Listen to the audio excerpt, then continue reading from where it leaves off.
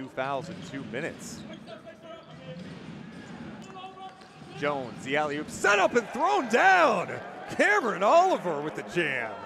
To Emmanuel, who throws it down with one hand. He flew, and again, your guards are gonna find you. Ooh, and then a defensive breakdown.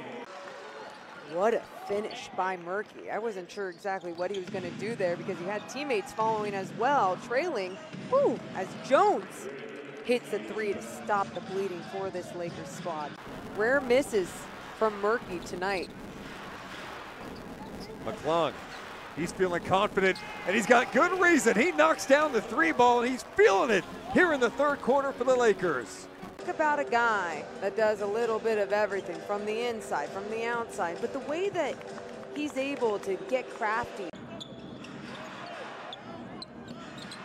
Mason Jones has the ball. He launches. It's good!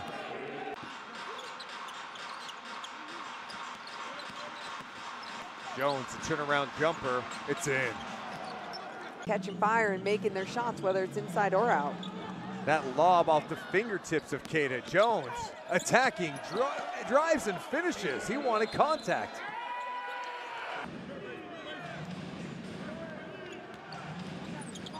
The lob to Huff, who jams it home on the Kings' own defense.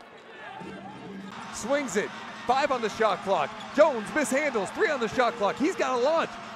He does and banks it in! Mason Jones with a big shot. Lakers have the ball, 10 on the shot clock. They'll utilize the clock. McClung, he's been big in the 2nd half. He finds Jones, open for 3. That's the dagger! Mason Jones!